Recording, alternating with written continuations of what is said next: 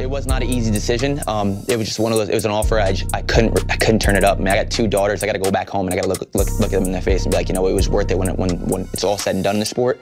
With this deal, I feel like that'll secure that. But not taking anything away from my UFC career. Like, man, 11 fights in UFC. Like, that was a dream when I was 14 years old. I saw it for the first time on TV when I was 12, and I was like, you know what? That's what I want to do. When I was 14, I was like, I made the decision. I started training at 15, and the UFC has given me this opportunity.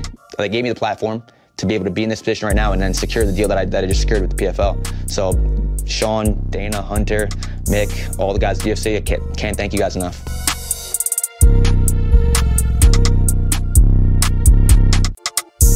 Who's your next opponent? Who are we calling out? Man, I wouldn't mind Hurricane Shane. I wouldn't mind Billy Q on a 2-fight losing streak, though, but I still think that'd be a good one.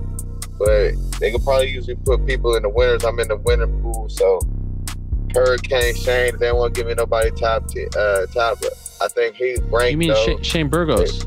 He was on the show today. He just announced that he signed with PFL. Oh, shit. Well, there you go. I ain't fighting his ass, man. I definitely ain't fighting his ass, man. Well, that sucks.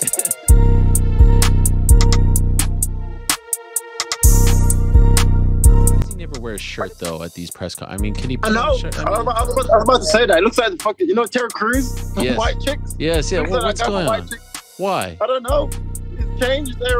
He was, you know, he's changed. Man, never got a t-shirt on. Never. I don't know. I don't know what's going on. The money's getting to his head.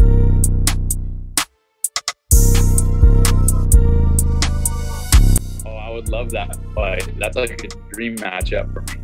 Obviously, with all due respect, you know, he's one of the greatest middleweights of all time. Great champion. But I think people say this a lot, like styles make fights. So with that being said, I feel confident in that matchup. I feel very good about it, and I would love to have that fight at some point in the future. That would be literally a dream for me. And you say in the future, but right now you would take the fight. Right now you would be confident in that fight as a 2-0 fight. I would be absolutely confident in that fight. Yeah, that's a fight to me. Again, like I said, styles make fights, and I would be extremely happy with that matchup right now.